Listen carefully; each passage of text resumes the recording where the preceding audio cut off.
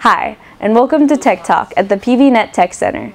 I'm your host Alicia, and today's topic is 3D sculpting.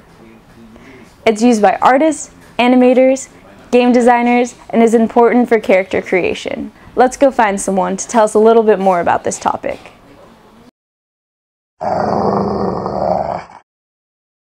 I'm here with one of our 3D sculpting interns, Chelsea. So what do you do here? I do 3D sculpting here on the computer using a software called Mudbox.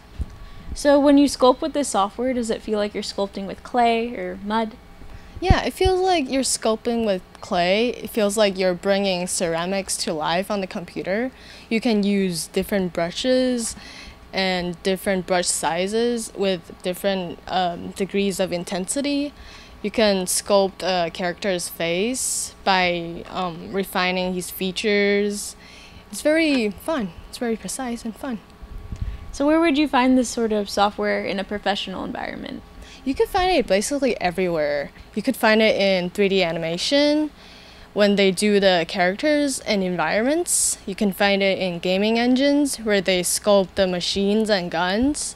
You could find it in iPhone accessories. You could find it in home decories. Everybody is becoming 3D crazy. Well, thank you so much for this info, Chelsea. And this was 3D sculpting at PVNet.